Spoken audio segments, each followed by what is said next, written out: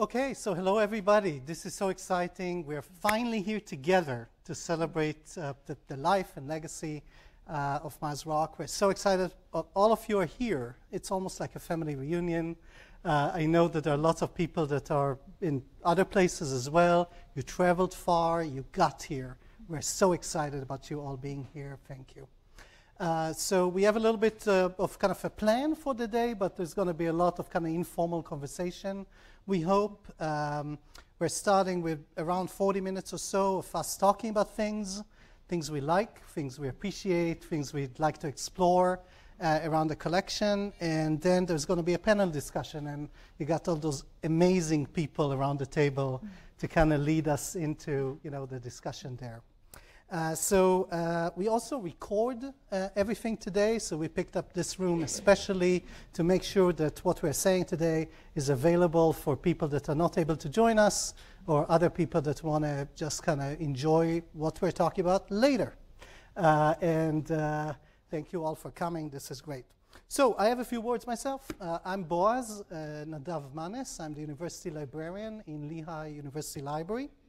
And I wanted to say, dear friends, colleagues, and guests, dear Chris and David Grace, descendants of Miles Rock, the family, your loved ones, we are honored to have you all here with us today to celebrate the life of Miles Rock, the person and his legacy.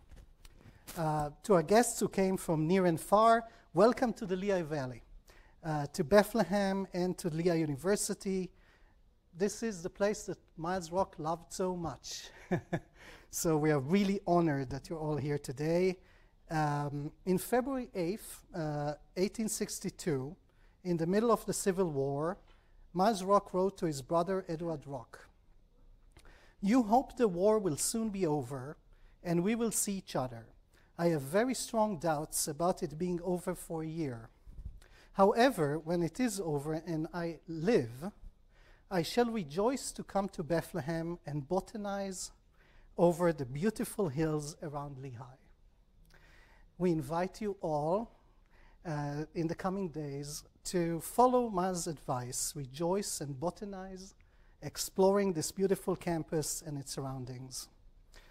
As the university librarian in Lehigh, when such an opportunity arises, and the decision needs to be made if we accept a donation of such a scale, we often hope and sometimes pray that what seems to be a golden opportunity for us to reconnect with our past to the benefit of our future will be a wholesome experience, such that will allow us to learn about the past but also confirm and sometimes challenge our current beliefs and deeds and strengthen our values going forward.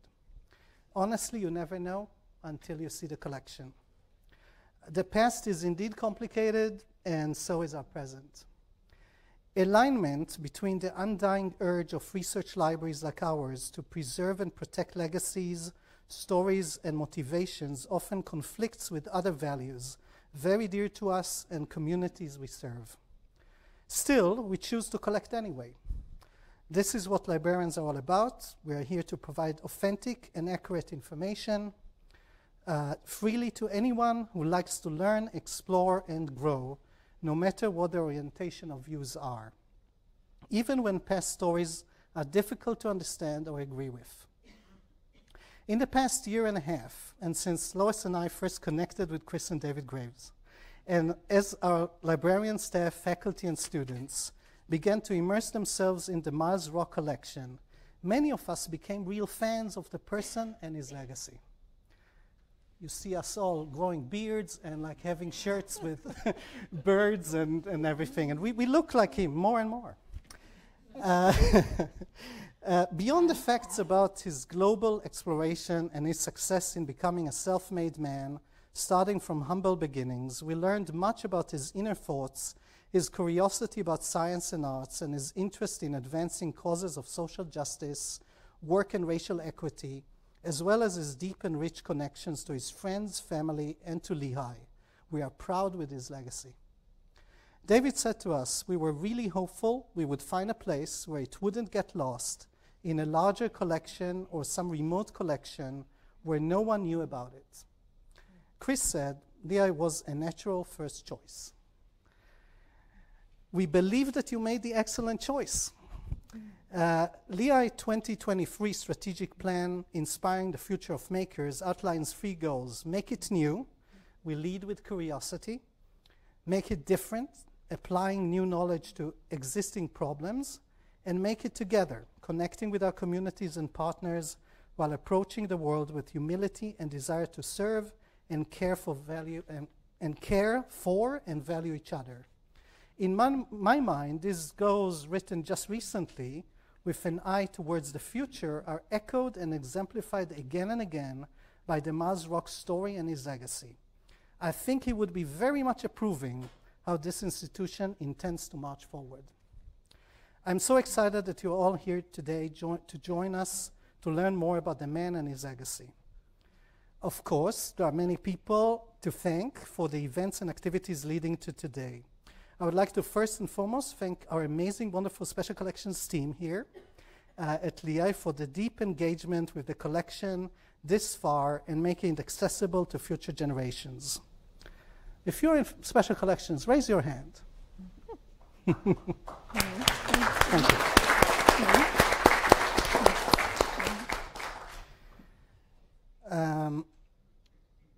Also to the faculty and students who already partnered with us to explore new research directions and interests. We have 2 of them here, and we're very, very excited about them talking about what they want to do with the collection. They're already working on it. This is amazing. Like we have it for a year and a half by now, and it's so cool to see work done already and kind of thinking what is the collection in terms of present. Also to our librarians and staff in the library and technology services for putting all the events here together, and to our university communication folks, Alumni Association, and the Advancement Office for the sheer excitement, expertise, and support all around about this unbelievable gift we acknowledge today. Last, I want to thank the Friends of the Lehigh University Library members and the board for ongoing strong support. Your help make sure that our libraries can continue to create, preserve, and share the wealth of knowledge produced by this community. I want to introduce now our next speaker and partner in crime, Lois Black, who has been in Lehigh since 2006, where she currently serves as the Director of Library Special Collections. She brings rare book and manuscript experience from private, public, and independent institutional libraries to Lehigh to say a few words and introduce our speakers today. Thank you.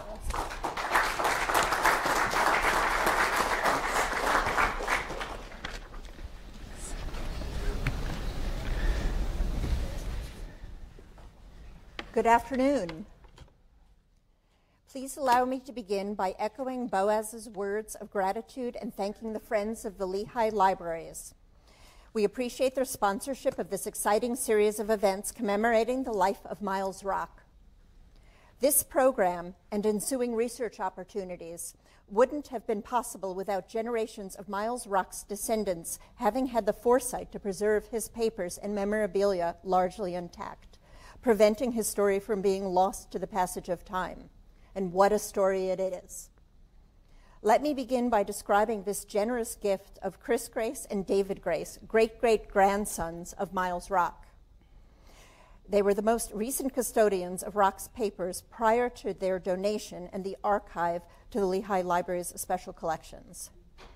David and Chris contacted the Lehigh Libraries Special Collections and described over Zoom, we remember those days, but Zoom, the most amazing historical collection Lehigh archivists could imagine, the papers of a member of the first graduating class in 1869.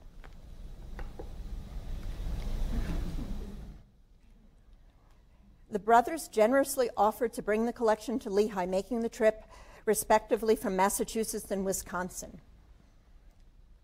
Chris and David regaled my colleagues and I with stories that had been passed down from generation to generation. We learned about the fascinating life of Miles Rock, who, much like today's students, pursued an education and subsequently a career that took him around the globe. We learned firsthand through photographs, journals, and correspondence the story of Miles Rock, the only Lehigh student who have served in the American Civil War. The earliest material dates from his childhood in Lancaster, Pennsylvania, and his studies at Franklin and Marshall College, his enlistment in the Civil War, and enrollment at Lehigh University. Also documented are his professional pursuits, beginning with Lehigh's hiring him as an instructor, a survey of a local zinc mine, and work as an astronomer in Argentina. Miles Rock's most significant professional accomplishment was delineating the border between Mexico and Guatemala. He died on his coffee plantation in Guatemala in 1901. We've learned more about Miles Rock thanks to generous support provided by Chris and David that enabled Special Collections to expedite cataloging of the archive. Casey Kies, and Casey is here today, a Ph.D. student in the Department of History, was hired to serve as a project archivist. Through the course of this work, Casey made a number of interesting discoveries that he'll share with you shortly. Casey also served as guest curator of the current exhibit on display in Lehigh's historic Linderman Library and online, Rediscovering Miles Rock, thanks to Chris's and David's support. The exhibit includes maps drawn by Miles Rock, letters written between his family members, and examples of Miles's work as both an astronomer and surveyor. I hope you'll have a chance to visit and walk in the footsteps of Miles Rock. The exhibit is on display through campus through early July. And I know many folks in this room have had a chance to preview the exhibit. You've seen portions of it in the main and third floor of Linderman Library. If you join us at the reception following, you'll have a chance to see material that's exhibited in the cafe gallery as well. I'd also like to take this opportunity to describe some of the teaching and learning opportunities students have had with Miles Rock Collection during the past year. Special Collections has presented classes such as World Stories, Fictional Expressions of Globalization for the Modern Languages and Literatures Department, and Power and the Planet for the International Relations Department. Students utilize the exhibit and then interact with primary source materials from the collection in our reading room. The Miles Rock Collection is one of the most significant archives to have been received by Lehigh University in the last century. Telling firsthand the story of a member of the first graduating class, consisting of only 5 students at that time, this collection provides current Lehigh students with immeasurable opportunities for experiential learning.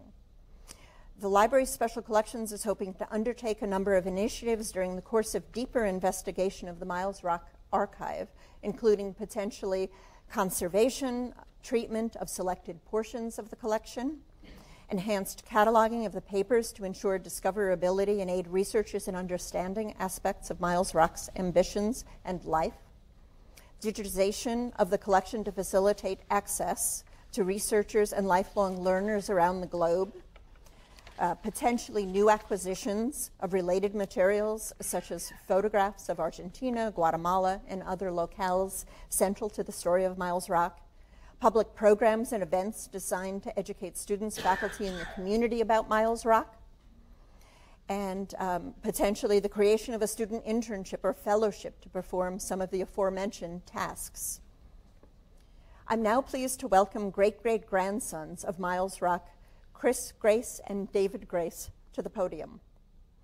After they each provide insight into their experience growing up with Miles Rock, Ph.D. student Casey Kies will share his reaction to the archives and highlight some of the discoveries he made along the way.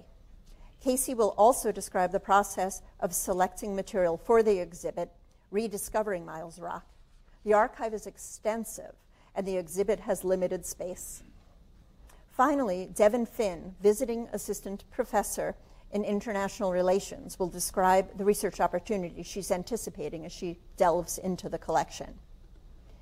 So I'll welcome Chris now to the podium. Thanks. Thank you.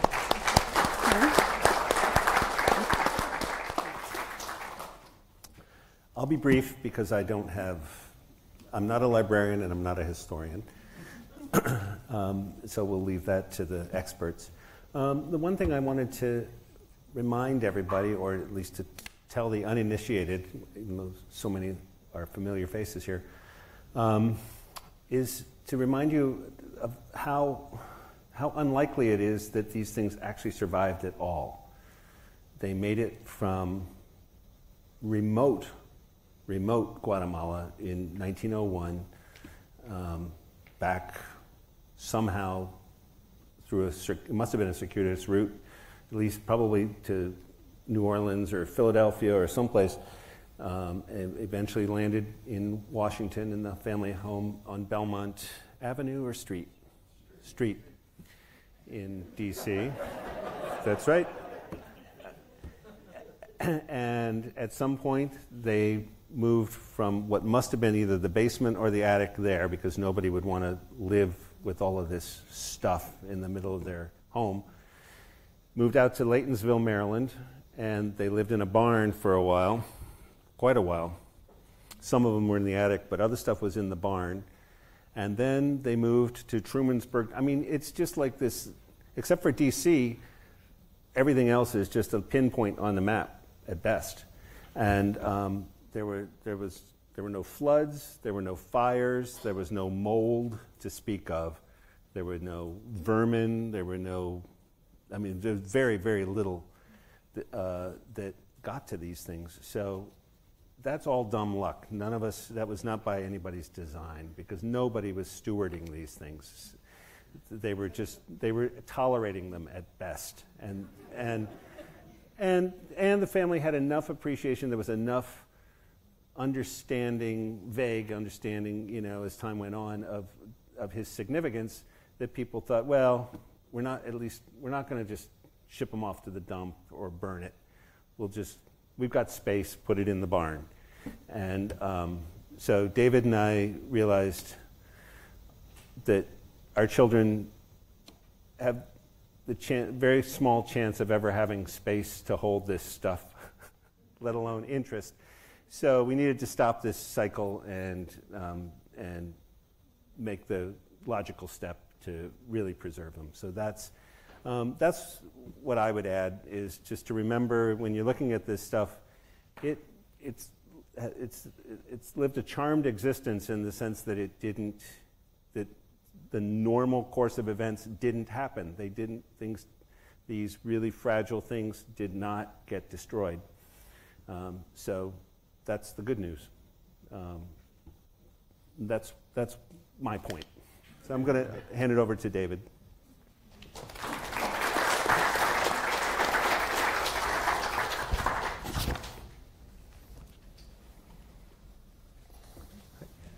I should start with an admission. I'm a materialist. Not in the sense of wanting to collect money, but I collect other things. I love objects. I'm trained as a historian, and material culture is my passion. And my relationship with Miles Rock was always through the objects at my grandparents' house. Walk in and there was furniture, cutlery, china, oil painting of Miles Rock's mother. These are all just everyday objects in the house. Miles Rock's mother's dowry chest was a family heirloom. His parents' fractures, the Pennsylvania Dutch artwork celebrating their marriage, always on the wall. If you look at family portraits or family pictures from a family, those are always in the background. They're always little objects that connected us to Miles Rock. So it was something, to me, it was material roots of our family, who we were, where we came from, just reminded, the reminders everywhere you looked in the house, and they were all connected with my grandmother. It was all her family inside the house. Outside, the barns, the cows, chickens, those were all my grandfather's realm. That was the Fry family. The Ransoms and the Rocks were indoors. And in college, when I went through, I had the privilege of going through the chests when they came to Trumansburg the first time at about my junior or senior year in college, and I was looking for a topic. I'd been nominated to write an honors thesis at Wittenberg, and was looking for a topic, and started going through these documents and decided, ooh, there's a lot here. Narrowed it down to just the Civil War diaries, but I remember going through and seeing so much stuff, but it hadn't, I was still relating to it as a materialist. And giving the documents to Lehigh has actually, it's opened up new understandings of them to me. You guys have, as you cataloged them and made things, just going through the boxes when we gave them, it was more documents than you were expecting. I believe that's safe to say. And after delivering, we came back the next day and we started just going through the trunks, opening them up in the room upstairs in the archives where we visited, and we quickly ran out of space. It was hard to, as we moved through the things, and it's at that point when I started to realize that by giving away these objects, they were finally getting opened. We were able to possess them by giving them away, and that's something that I hope the other family members, the school, I hope everyone gets to experience that. Of now that they're at Lehigh, they're available for everyone to possess. So that was just my addition here. So.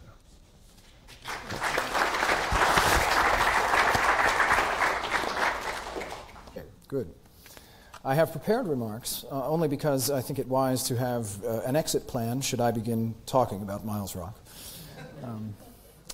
I came to this subject through my work with Library Special Collections as a project archivist, so I was the person who processed and cataloged the Miles Rock collection, though I am in training and inclination, I should add, a historian.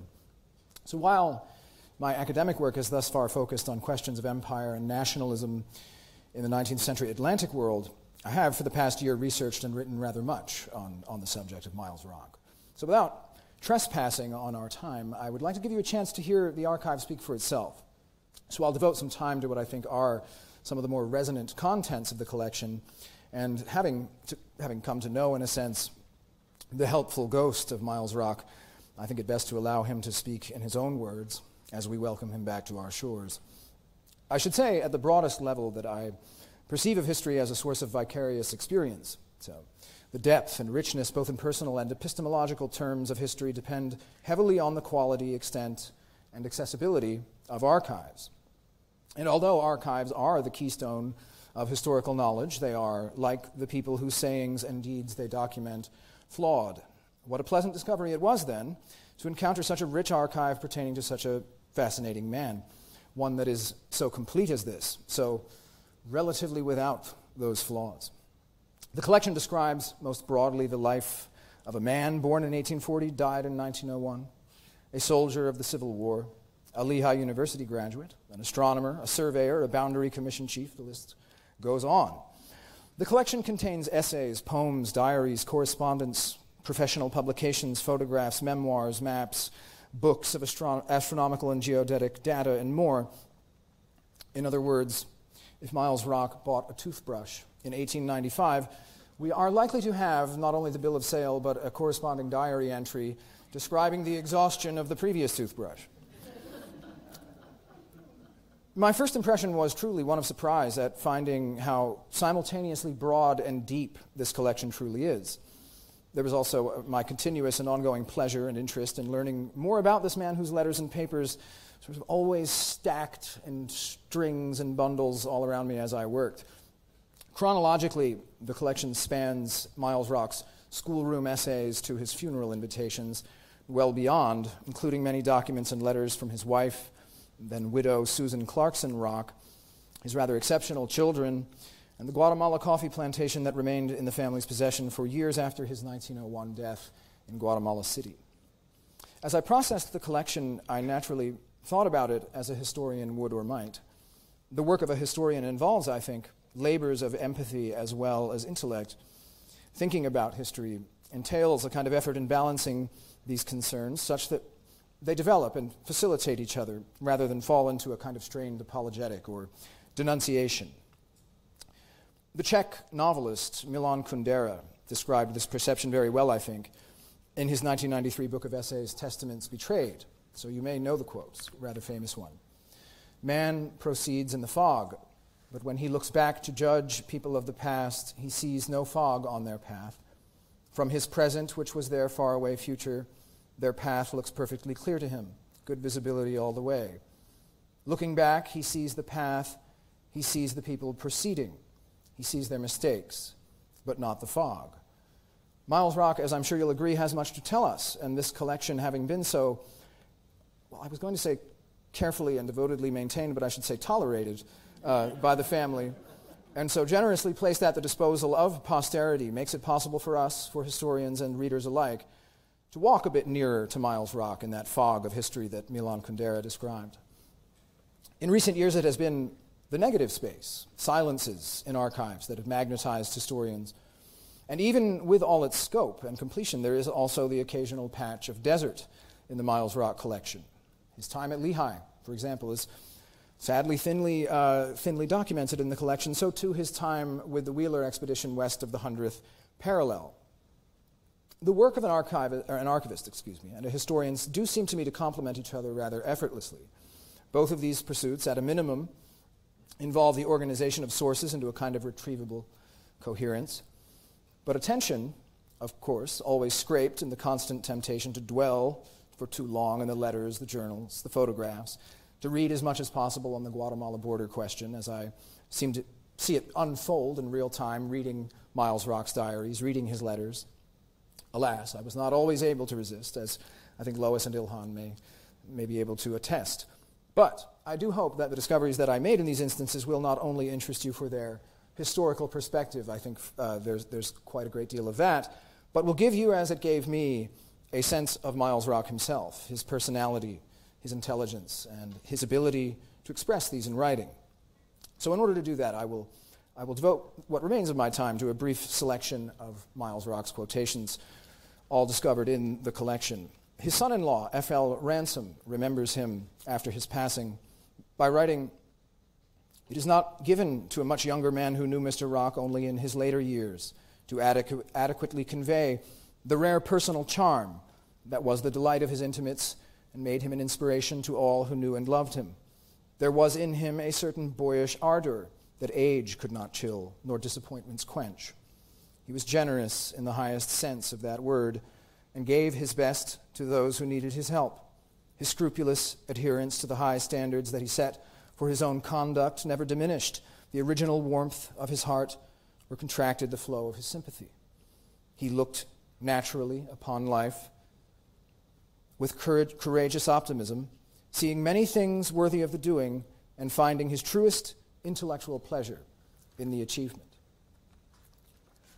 Writing to his brother Edward from the 1st Brigade of the Pennsylvania Reserve Volunteer Corps in July of 1862, Miles writes, "Yours was the first letter I received after our many battles.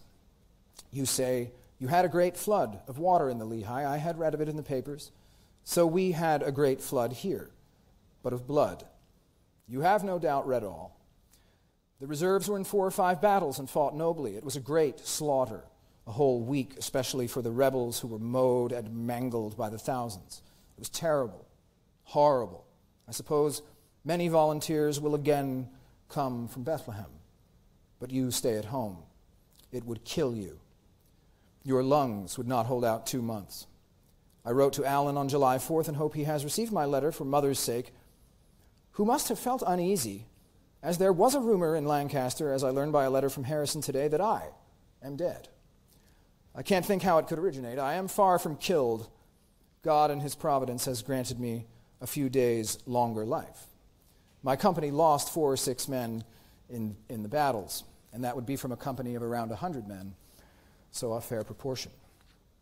Writing again to Edward, from the same letter that Boaz quoted earlier, "Your description of Bethlehem was very satisfactory, and now I request that in your next letter you will give me a rough map of it.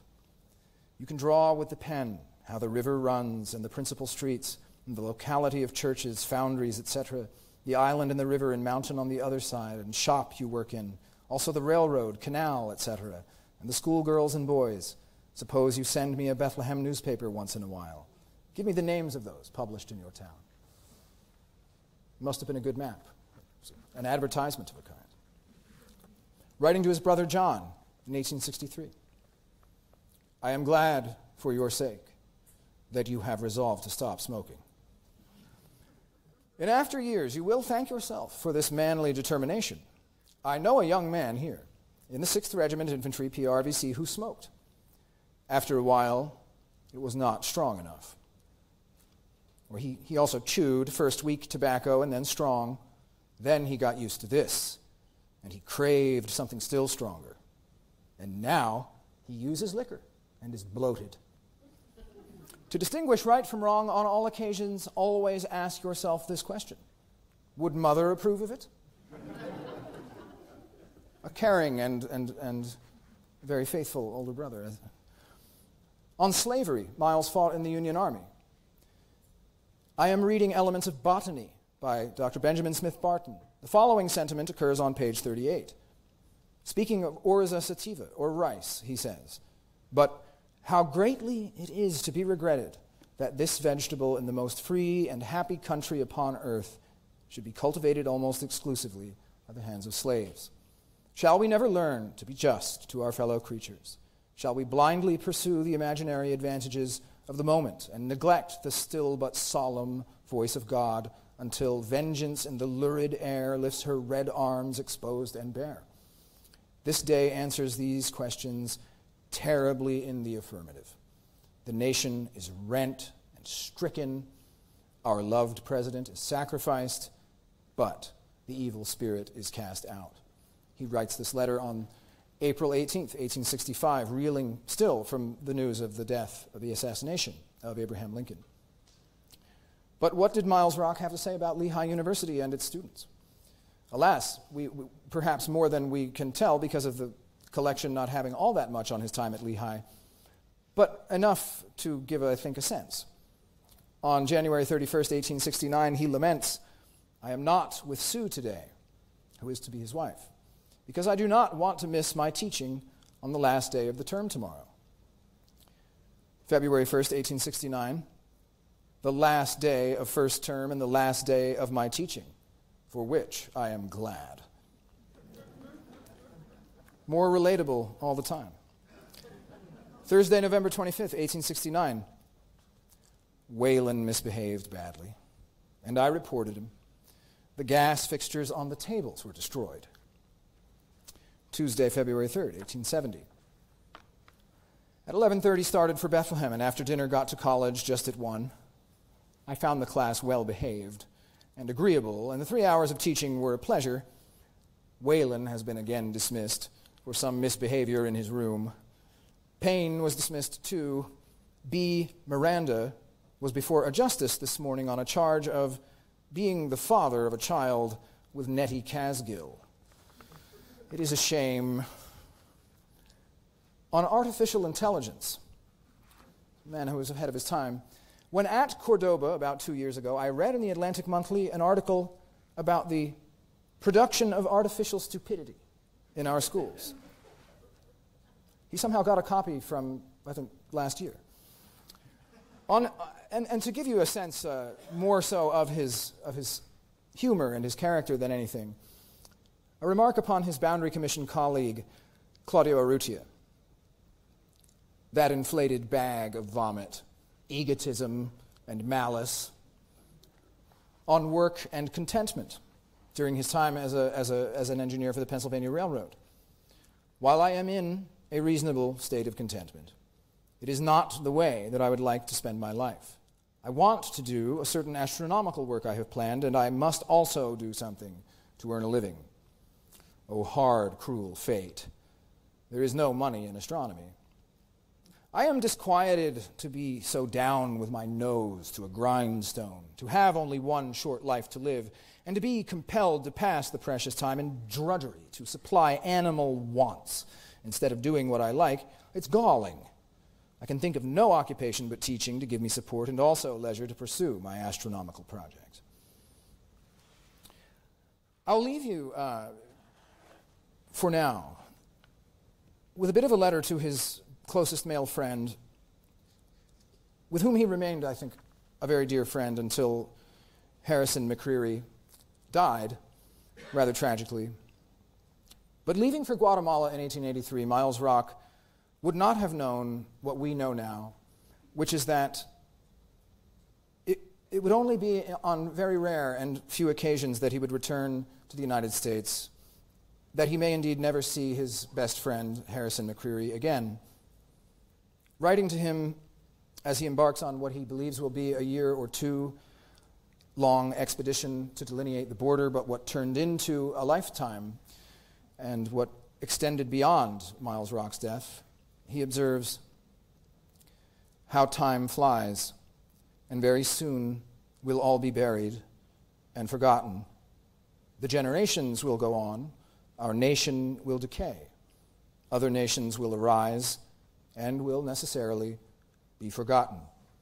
At last, the very surfaces on which we move will be buried thousands of feet under new strata of rock, perhaps, or it will be eroded and carried to sea, and the places we walk now will someday be hundreds of feet up in the air in position, with reference to the new surface on which new nations and races, if not species, will live their lives, important to them as ours to us, but they will not even suspect that we ever had existence. Except in digging, they may find a brickbat or bottle or tomato can to grace a shelf of some paleontologist or fossil anthropologist. What a puff of steam. Thank you.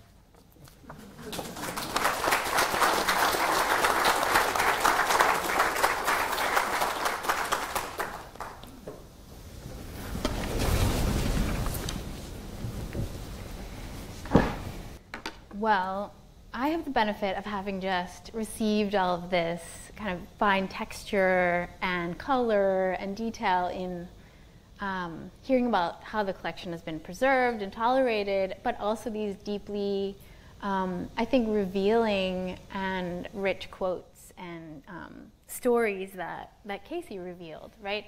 So I come to you not as a historian. I'm trained as a political scientist. I teach here in the International Relations Department. And I've always chosen to conduct research sort of in an interdisciplinary way, right? In a way that crosses the aisle of different disciplines and methods. And so this is what I try to bring, this kind of holism and dialogue is what I try to bring to my students and what I do, hopefully, what I try to do in my research. So I'll talk just a little bit about how my students and how engaging with historical archives and especially Miles Rock's collection, what that can bring to the classroom and to Lehigh and kind of this intellectual tradition, and then a little bit on the political context. Right, these were real disputes and sometimes violent political contestation over where dividing lines between countries lie. At really critical moments of post-independence, what we call state formation in political science and international relations. So first, how can students engage with historical archives? Well, first, experiencing new kinds of evidence and identifying patterns in how events occurred and how they were connected, how they were interpreted, written about, contravened and portrayed. Students can then sort of make sense of these moments in a broader analytical context, a broader historical context, right? Like post-independence Latin America, or the history of foreign investment, right? Second, drawing on the archive as a connection to humanity, right? Humans make history, right? Their passions, their curiosities, as we've been hearing about, Miles Rock's expeditions, their biases, their personal loyalties, sometimes their flagging loyalty, their discontent, really shape what happens, right? Who wins wars, who makes scientific discoveries, where these boundary lines actually fall in the end. And, you know, in all of my courses and with my students, I focus especially on kind of the social nature, the deeply, fundamentally social nature of politics, right? And how politics work, sort of how the everyday, so gathering provisions for some field expedition, riding a train to get to the ship that would take Miles Rock to Chile, right? Negotiating the difficulties of translating an informal agreement made in the rural wildlands of western Guatemala into a formal diplomatic treaty, right? All of these challenges that Rock faced. Those everyday moments really shape kind of the shifting sands and terrains of power and of connection. So third, I think digging into the archives is a way for students, and for me as an educator, to kind of cultivate that moving across disciplines and that curiosity, right? How would a geologist look at this question? How does a historian, right? How would an engineer, a chemist, right? So we know that Lehigh is a university of engineers, of biologists, and now increasingly business persons, but also it's a university of poets and historians and philosophers.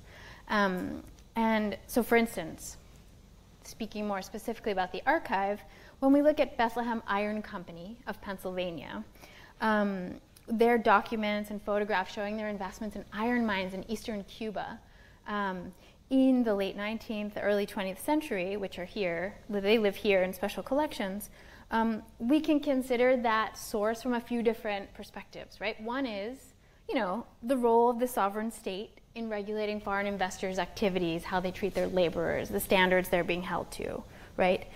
In mineral-rich but poor developing countries. Second, you know, engineers might think about those investments' relationship to the built environment, right? And advances in technologies. So what do we do? My students, with the Miles Rock documents, for instance, I asked students to visit the collection through guided sessions, kind of small 4 or 5 person sessions with the team of archivists. And so that meant Lois and Alex and Eric and also Ilhan.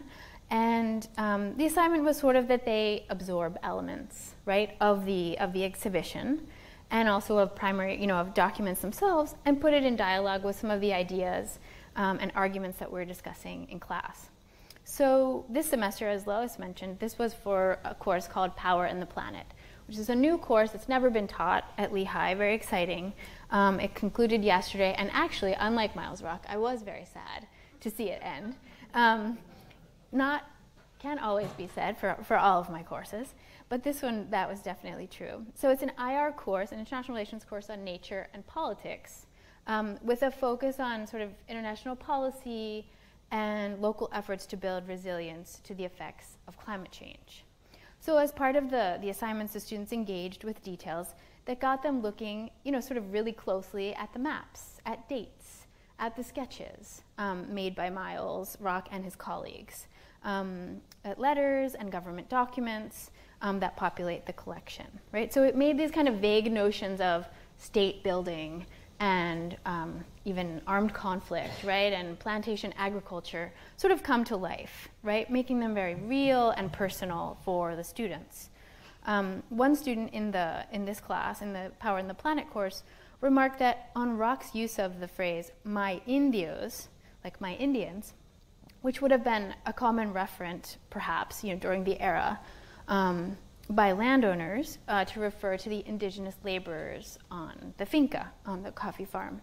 And so this student was sort of questioning Rock's economic and personal relationship to native inhabitants of the area, including those that he had employed, right? Considering the fact, and Casey just discussed this at length, that Rock had fought in the Civil War, including in some very bloody battles in Virginia, a struggle that, as the student mentioned, brought to an end, quote, the ownership of people in America.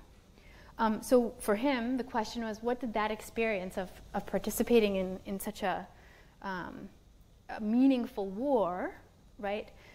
What did that mean for Miles Rock when he years later, moves to Guatemala and owns a coffee plantation, right? The student whose family who's from Sudan asked. And so we know that Miles Rock was very committed to and rejected slavery and enslavement in all its forms. But that's just one example of some of the reactions and engagement with the documents themselves. So my hope is that students are prompted to ask, what might my path look like, right, as a Lehigh educated professional, allured perhaps by work and investment and taking on responsibility in a foreign context, right, or even here in Pennsylvania or the American West, perhaps excited by this possibility of shaping local histories and community building and scientific advancements. So the other aspect, of Miles Rock and his world, specifically his experiences in Guatemala that I wanted to focus on, is this idea of the state being constructed around him, and certainly through his efforts, right? And also sort of the relationships with nature and people that this role that he took on and his immersion in these sort of wild parts entailed. So again, seen from one angle, Rock is doing this work of building states in physical terms by mapping lands, delineating boundaries, shaping political relations both within Guatemala and between the Mexican and Guatemalan governments. Right? I mean, so we know that borders, right? If you've ever taken a politics or IR course, right, or read the news, we know that this idea of fronteras or límites that is constantly, emerging from the archive, from the correspondence, are immensely important in the conduct of international politics, right? These borders outline and limit authority and give the imprimatur of states mutual recognition to a specific government or regime's ability to wield force and defend its lands and people, right? So that's the boring IR theory part, right? But in Central America, this is a process that's defined by state breaking, right, followed by state making. So a caudillo, a local sort of regional strongman, Rafael Carrera, led all of Central America's, not only Guatemala's, kind of struggle for independence in the early 1800s against Spanish forces. He later carved out a relatively small, very precise state, which becomes Guatemala, that he could sort of rule confidently without having to be concerned about major challengers or waves of resistance, political contestation, right? So Carrera's was a strategy looking toward having a really strong export market and tightly controlled, very tight political control, right? So that independence movement is successful in the 1820s. By 1838, 1840, Central America, the Federation of Central America, had broken up into Costa Rica, Guatemala, Honduras, Nicaragua, and El Salvador, right? So, I won't go into details, but you can see sort of some of the changes that Miles Rock intervened in, right? He had really concrete, exploratory, mapping, surveying, and also, frankly, political and diplomatic roles in shaping the lines that would become eventually permanent, right?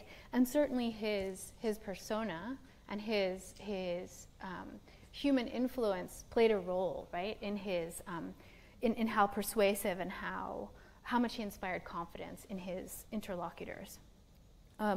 And so, these are deeply contested boundaries. Mexico was claiming, it's hard to see, was claiming, like in the 1893 map, you can see to the northeast of Guatemala, you can see Chiapas.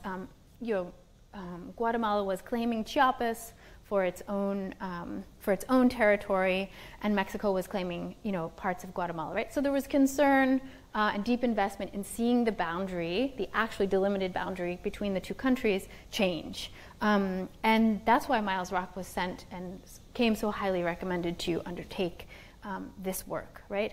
So, of course, this wasn't just about increasing the amount of land under Mexican control or Guatemalan control, but it was about access to the Pacific Ocean as well. This was a time when the ports were incredibly valuable for what local elites, financial elites, and investors saw would be sustained investment by Europeans in these markets, these export markets, right?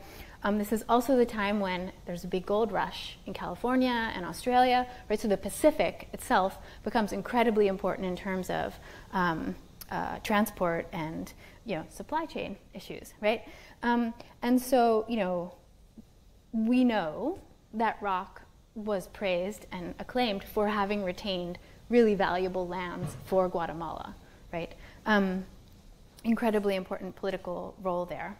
So through the documents and correspondence between Rock and his fellow engineers doing this boundary commission work, we learn that nature and natural conditions frequently posed obstacles to achieving their goals, right? So we hear in the letters, we hear about haze and fog and intense sunshine and wind and boulders and extreme temperatures, unrelenting forested swaths are all mentioned sort of in field notes as obstacles to the commission's exploratory and mapping work.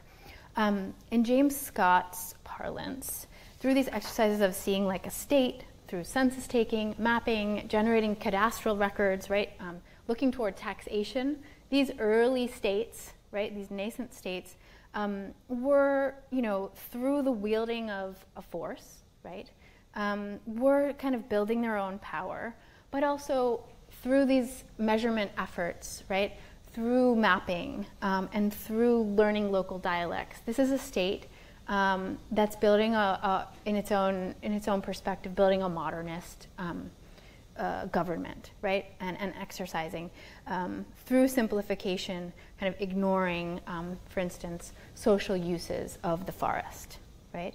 However, driven by the Commission's objectives and certainly his entrepreneurial spirit, Rock himself emerges as a naturalist, as an environmentalist, right? He was an individual who was sort of deeply aware, as many of you know, I don't need to tell you this, right? But I was struck by this, deeply aware and appreciative of place and the natural world. So for instance, we can see this in a joke about temporarily capturing an armadillo, and in Rock sketching a toad in a ravine's crevice to include in a letter to Susan Clarkson Rock.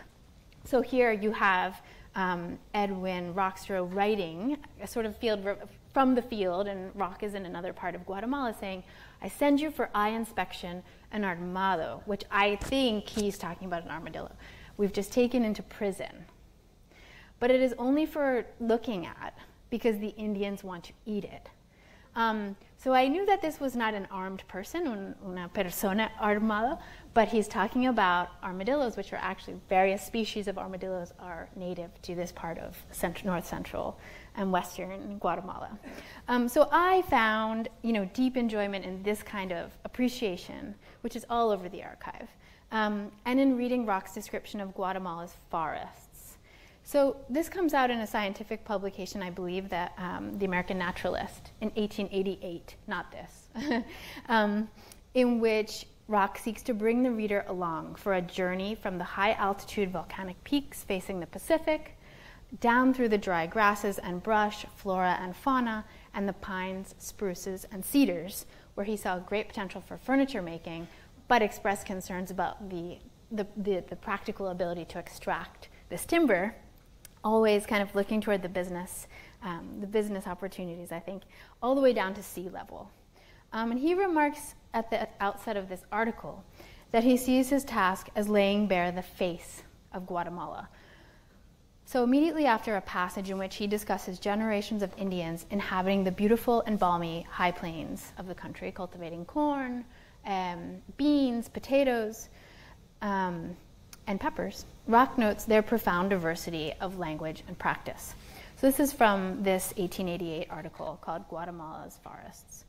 The many languages surviving to this day and mere fragments of tribes in isolated patches and often mixed would seem to show that many different peoples came here and took possession of the fruit of previous occupants, and were in their turn subdued or driven away from their mountain fields. Thus, the cupidity and necessity of races or classes is ever making turmoil and changing the established order. These people seem fixed to their soil, like the very trees. Sometimes a village seems all that remains of a race, surrounded by other languages unintelligible to it. So, observing the indigenous people's relationships with the land and mountains and their skills in agriculture perhaps lends Rock insight into state formation, one understanding of state formation, this idea of the changing order of things. To conclude, all the while Rock is navigating social relations, economic transactions. I was very proud as a Philadelphian, as a Pennsylvanian, I was very proud to see that he bought pretzels in Philadelphia in 1873 as he was preparing to go to Chile, packing them in his bag for Chile. Very, very proud Philadelphian. And he's making sense of this all as a civil engineer, as an astronomer, as a father, as a husband, colleague, landowner, and also, as I mentioned, a kind of diplomat. So this process, that I mentioned of strong men cultivating local support and indigenous peasants carving out an existence after colonial devastation and victimization, is in fact deeply driven by external influences like European-built railroads and investment in inks and tree resins and coffee. But it is also a story of being rooted in soil and lava, measuring the distance to the stars, and marveling at the mist in the highlands. Thank you, Miles Rock.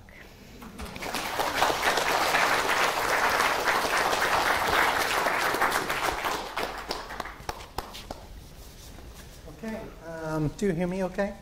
Yes, awesome, thank you. So we got like around half an hour until we want to kind of start rolling back to the Lindemann for a reception. We thought of kind of having a little bit of a discussion and then open it up for you all to ask questions. Eric, where are you? Thank you, Eric. Eric has the mic. So once we're getting into that, Eric will find you. Here, we have a question already. Please. Yes. Would you mind waiting for a second just that Eric will... Heather, thank you. That allows us to record what you're asking. Oh, okay. I was just wondering about his work with zinc mining, since zinc mining was so big here in the Lehigh Valley, and it's kind of come full circle with Lehigh now owns the land where I think he did work zinc mining, so I was wondering about what you found in the archives about that. You have a resident expert here. Here we go. Maybe you can answer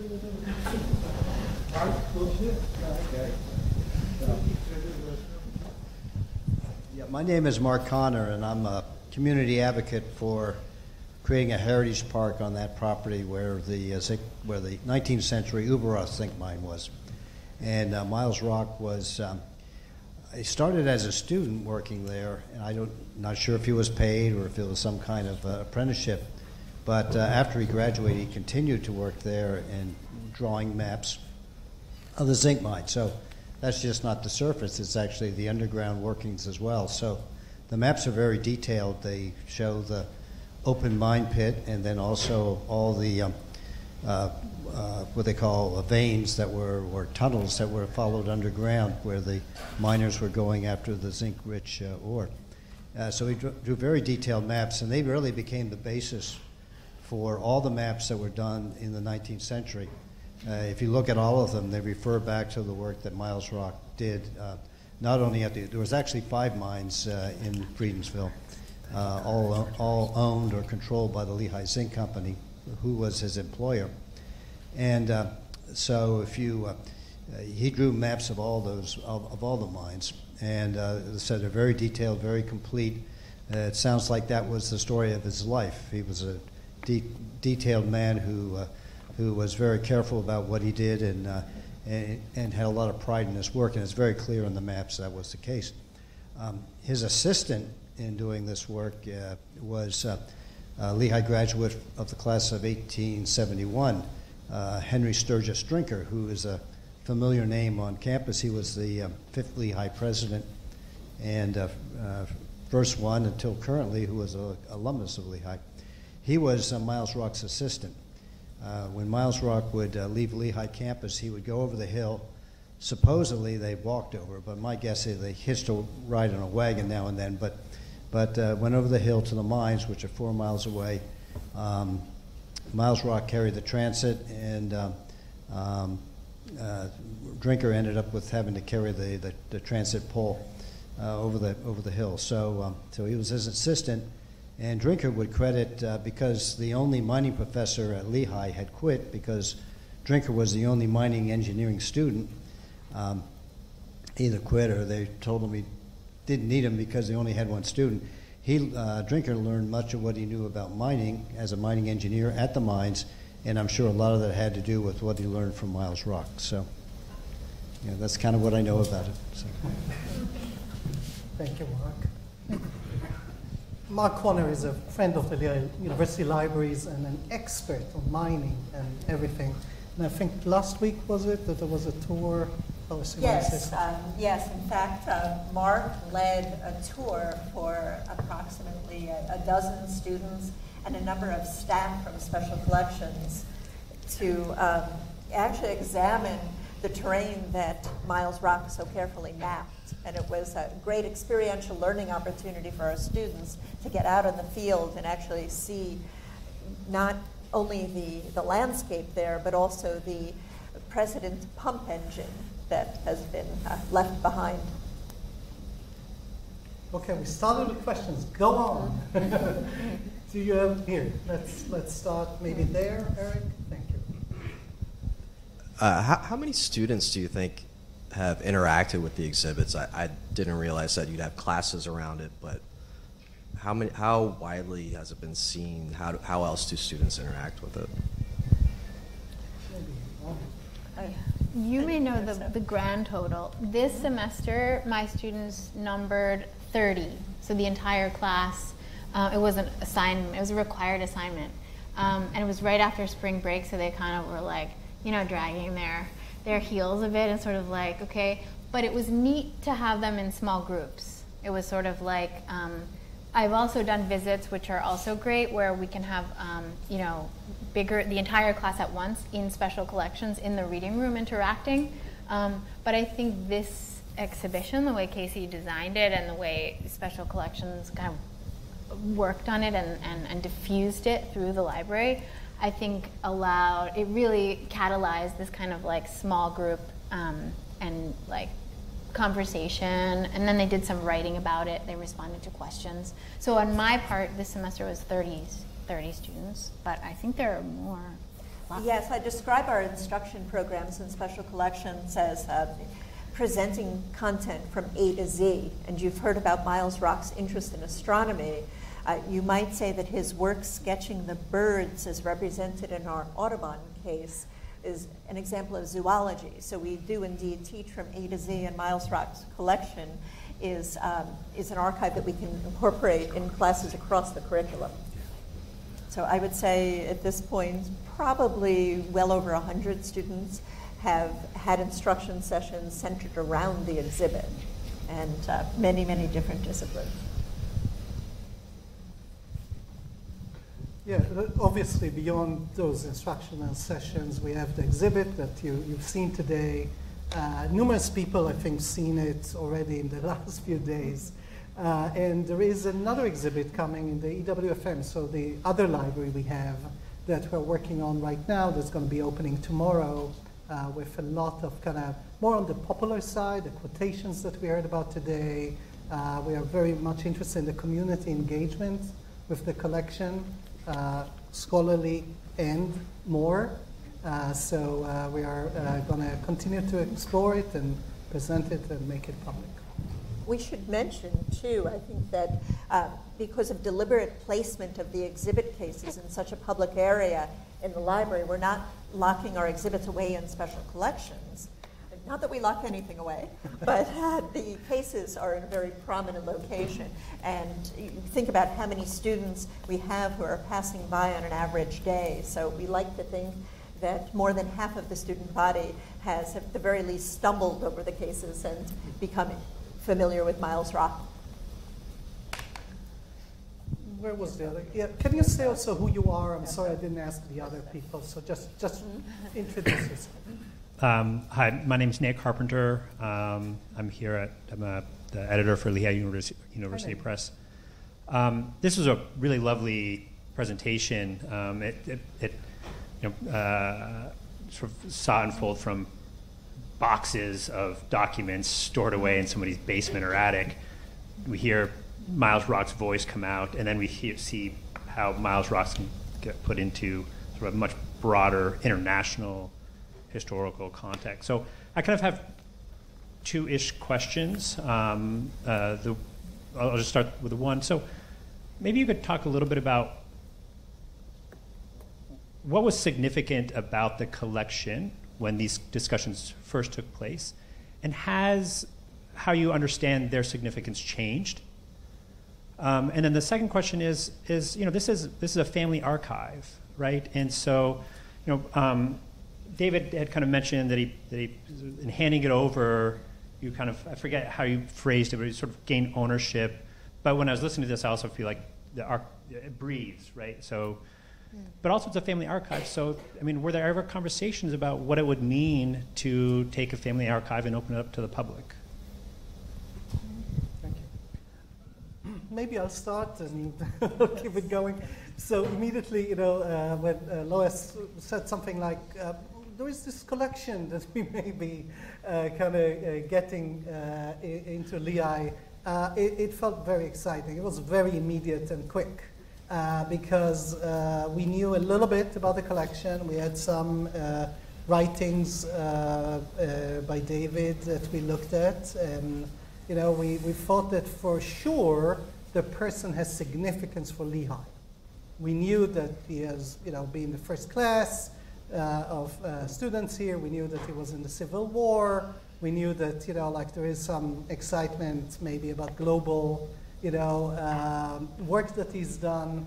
And also, I think it was quick that we talked with Chris and David, and we're like, okay, there is a connection here, and from there, it was easier to kind of, I think what we did actually was to bring the whole collection without even, knowing yet if we're going to be receiving it, because it felt like a really genuine, important collection for Lehigh, and we wanted to just see it. We were excited. We wanted to see how it Kick opens. the tires. Yep. Yep. Because as we, we're kind of, because this is like you never know. It opens up, and then there are lots of different things you never know about. So it was very immediate, at least from my end. But it was like the quick kind of reaction. Yeah. Yes. Christopher and I had quite a few discussions just about how it would open it up for the family, because when they were all in Laytonsville at the farm, that was the sort of focal point for the entire family would come to that house. But when that didn't exist anymore, neither one of us could provide that kind of setting for it. Mm-hmm. So to have them come to Lehigh, this is a place where the entire family can come and look at them. We'll know that they're here. So we did have that discussion. And we had, so David and I grew up in an academic home. So we both were on the same page, understanding the specific reasons, the importance of sending it to an academic library, and what the potential was there for access. As for discussions about whether there was stuff in there that would be painful or embarrassing or somehow awkward to expose, we didn't really go into that, and neither one of us wasn't a big concern. We didn't feel self-conscious about it. I mean, if we found in there that he had some kind of monstrous habits, or so, that there was some side of him that, that's get in line. I mean, we've got a lot of ugly ancestors. Everybody does if you go back far enough. So so we didn't really spend a lot of energy on that. It was mostly, and David and my mother had made initial approaches and thoughts about this many, many years ago, 20 or 30 years ago, initially trying to think about the process, and it just wasn't the right time. But when both of our parents had passed away and we really needed to dispose of a lot of stuff, then David and I, it forced the issue, and we were both at a point in our lives where we were prepared to do the work and make the decisions and give up some of the control, all of the control. All of those things fell in place, and it's helpful that it was just two of us and that we were in agreement. There wasn't a lot of dispute. So once we made the call, it went very easily. We're attracted by the collection. Of course, the Lehigh collection is, as we've described, but in special collections now, our instruction always comes out of storytelling. We're looking for a way to have a collection, an archive, an instruction session resonate with students. And one aspect of our pedagogy now that students actually seem to retain is that storytelling component. And of course, there's a tremendous story here, knowing that he grew up not too far away in Pennsylvania. He fought in the Civil War. He attended Lehigh University. And like so many of our students today, his career took him around the world. So everywhere, I think across South and Central America, then throughout the United States, he's fairly well traveled for someone of that period. So for us, it's about storytelling and knowing what a rich story we had here. The collection is nearly complete, and that was, of course, most attractive to us as well, because archives often preserve autograph files. If you have a letter that just happens to have George Washington's signature, it's thought to be important, but you don't have the whole story. You just have one signature. And in this case, as we've heard from Casey and Devin as well, that there are many, many research opportunities.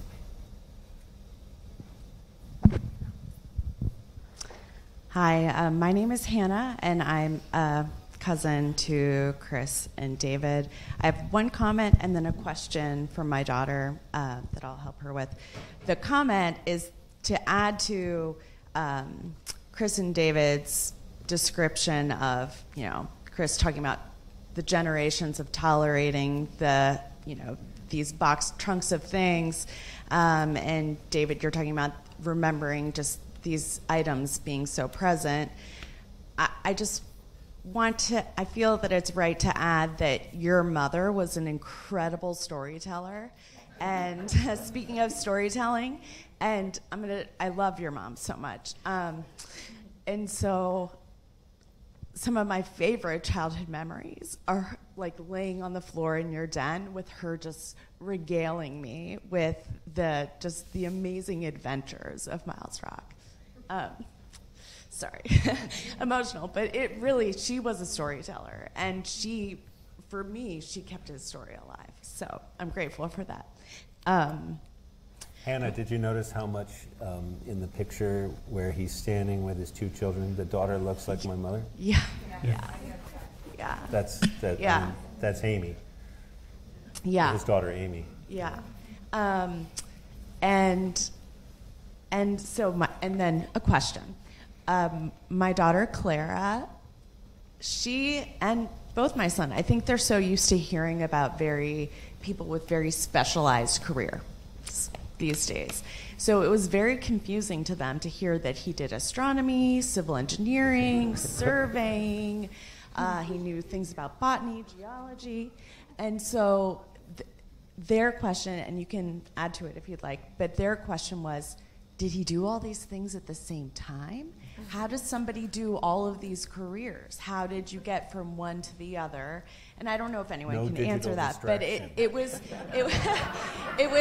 something that was, and I know you were speaking about kind of interdisciplinary studies, but to them somewhat of a foreign concept. So if anyone wants to speak to that, that was their question. One of the things the things that he preserved from his parents,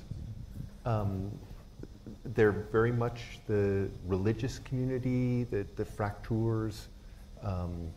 The dowry chest has Pennsylvania Dutch painting on it, and his mother couldn't read, or she couldn't read and write. She signed her name with an X. And the transition for him into sort of the modern world with the education, it coincides with measurement and science, and so many of those jobs, the titles, astronomer, cartographer, geographer, they're all applying the same data collection mentality of measure, record, map. So lots of although they're different titles, it's often the same activities. The astronomy uses the same angle measurements as the triangulation that he was doing out west on the Wheeler survey. The chronometers that were used on for the hydrographic office, surveying the coast of Central America and the U.S. The skills he learns with measuring time with chronometers there, he's using in Guatemala. He's using out west. He's using in astronomy. In astronomy at the Naval Observatory. So they're all skills. They're skills that he learned here at Lehigh, but they're all part of that the modern approach where the world can be understood mathematically by measurement, and then using that knowledge, to sort of command the environment. So there are many hats, but the hats are all out of the same material.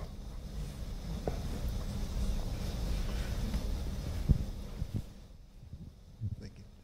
I'm James Baxter, also a great-great-grandson of Miles Rock, and also an alumnus of Lehigh University, class of 1980. And I mainly took the mic because I wanted to commend you for making me Lehigh proud, for everything that I see happening with this collection. I knew very little about Miles Rock, other than the fact that he graduated in the first class, and my parents were thrilled when I came to attend Lehigh. So I wanted to comment first by just thanking you for really engaging with this collection, and really, as David put it, bringing it to light so that everybody can see it, so that the family can see it, but also so that students now and into the future can also see it. And so that leads me to the question, and that would be, what do you see as sort of the pathway going forward with this collection? And also, perhaps, are there going to be fundraising initiatives to sort of help support research activities with the collection?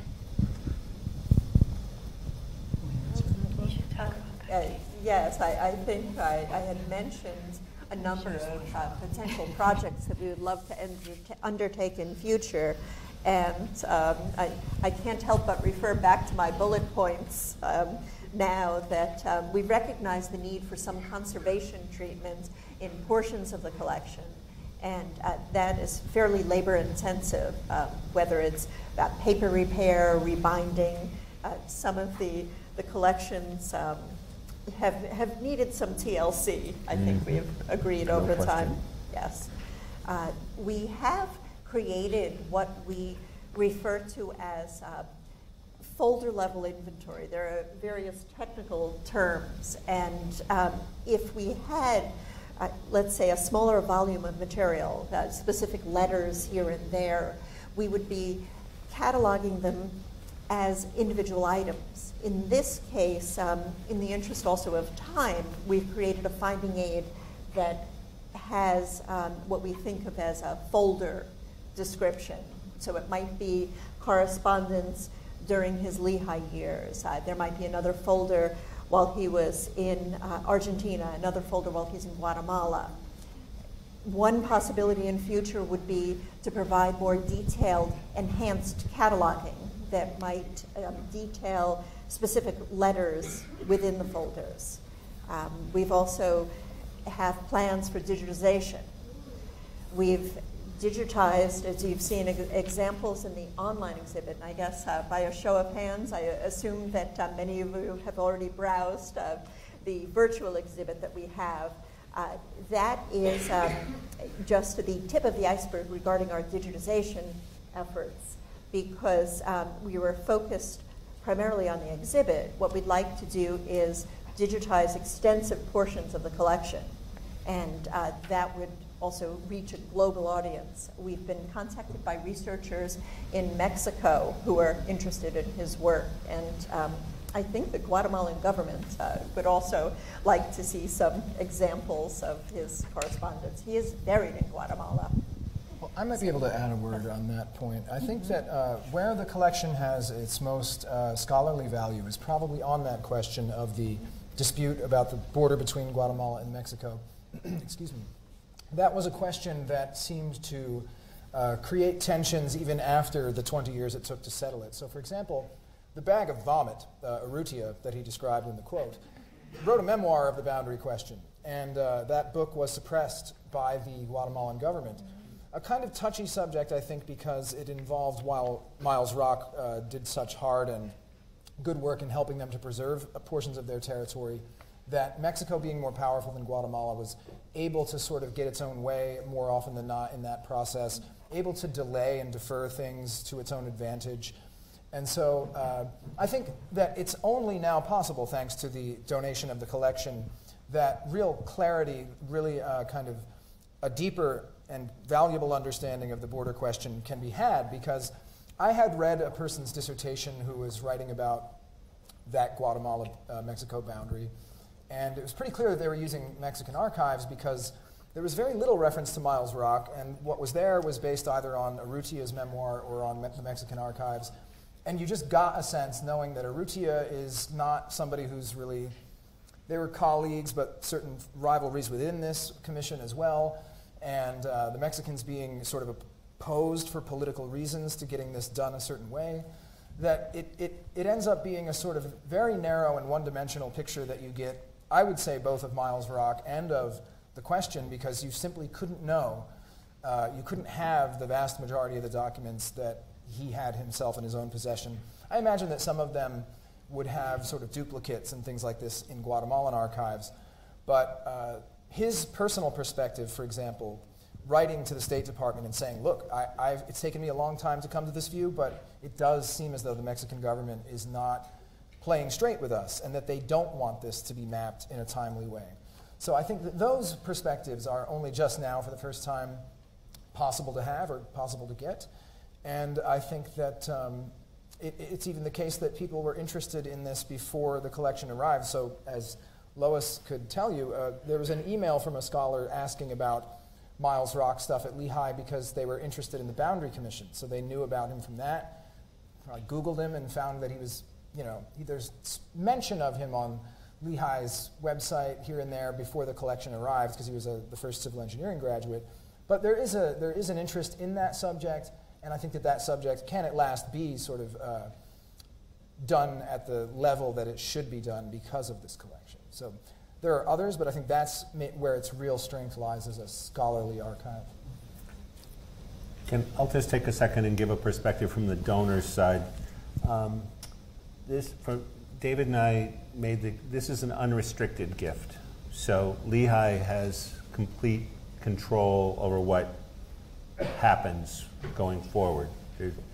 There's no restrictions at all on who can access it, what conclusions they can draw, as if you could control that. But people try. But we asked that the focus remain, or that undergraduate access and experience be a large part going forward, that digitization be a goal, and that public and family access always has to be available going forward. And then I've heard recently from Lorraine, she's the vice president, that they have established now a fund specifically for this. This is another thing we've pushed for, There will be a fund that anybody can donate to, that they can designate a donation toward, which will support this collection. It'll be available to do digitally, online, to make it as easy as possible, so that people who are interested in supporting the work can do that going forward. But David and I have no role in managing what they do in the future. So they may want to buy things, add to the collection in ways with materials that are not Miles Rock, but that are related. To build it out. There could be. We can't even imagine the things that they want to do. So that's why we don't want to try to manage it going forward. It makes no sense at all. That wouldn't be a gift. But the most important part is that they do have a fund established now, so that there'll be a way for people who are watching this and are interested in the future, David and me included, because we're continuing to support it, that you'll know that what you contribute will go toward what you've seen today and online and in the cases. Thank you. Yeah, just to add a little bit to that, we have the whole certain family members here, many family members here. I already heard that there was a trumpet somewhere. and like another one of those facets that we kind of discover as we go about this collection, that this not just the person, but the storytelling about the person keeps on going, and we are very curious about folklore, about the stories that you're telling each other, about the family history. Our special collections team is great in kind of collecting those and recording those, because it's not just one person, one time, a long time ago, right? The whole idea, we got together today. So the whole idea is to keep it as a living legacy and kind of think about the people that you are and the way that you relate to this person that long ago. So kind of think about those things too. You don't need to give us all the stuff, if you don't want to, sometimes images, sometimes just talking with us. All those things are great. We really want it to be a viable program, a place where, people can connect, students can connect to the material in a foundational level. So the story, like the human story, is what really we're seeking. And please do come to us and tell us those stories, because we're really curious about those things. In addition, obviously, yes, if there is a way for you to support the collection in any way, shape, or form, that's great, helps us. There's a lot of stuff.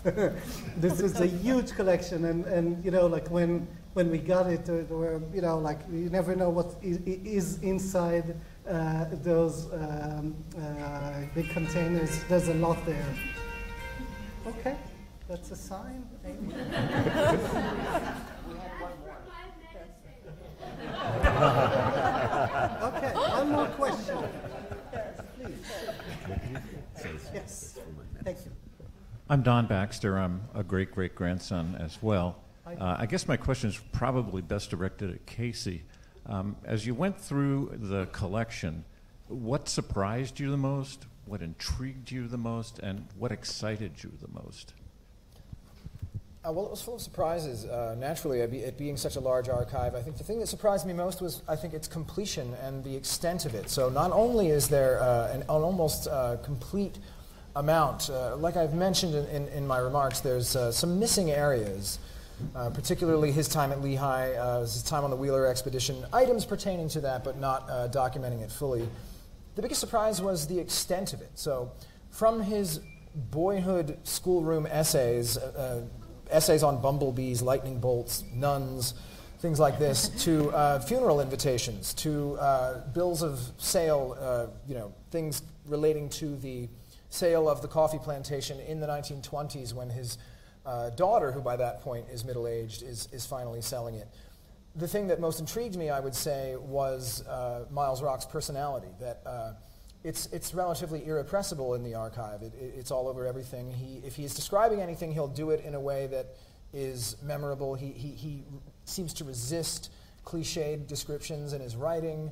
And that's something I would add to some of the things that were said earlier about the whether or not it was the case that he was really wearing one or many hats in his professional life, I think it is true to say that he was an excellent writer and a very cultured person, in addition to being someone who did sciences. There's nowadays, I think, and it's perhaps a shame that there's this sense in which the humanities and STEM fields are siloed and isolated from each other.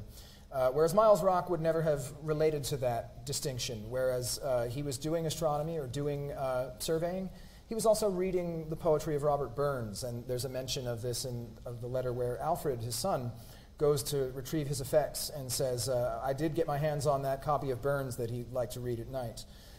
So little touches like that. He emerges as a very, I think, relatable figure, and one who it's very tempting, and I did fall prey to this temptation, to spend long hours just reading his letters. And to me, it was simultaneously kind of a nice thing to discover that we had the Boundary Commission chief's papers, his documents pertaining to his work, but also his ideas about what was going on here, his perspective on it. I think a deeply intelligent and expressive man, and one who was as good at kind of expressing those qualities as he was at putting his education to work in the form of those more scientific projects. Also, the kind of depth of the collection with regard to other members of the family. So in addition to having letters to and from his children, his wife, brothers, colleagues, people like that, we have letter copybooks. We have copies of the letters that he sent out that he's painstakingly written down in a clear hand, things like that. So really, in terms of getting to know a historical figure as well as one possibly can, I think that the collection is extremely rich, and that it would be hard not to sort of find yourself magnetized to the person who's just everywhere you look in it. So yeah, I hope that answers your question. Okay, we ran out of time. We could have spent like 2 more hours, I think. It was so good.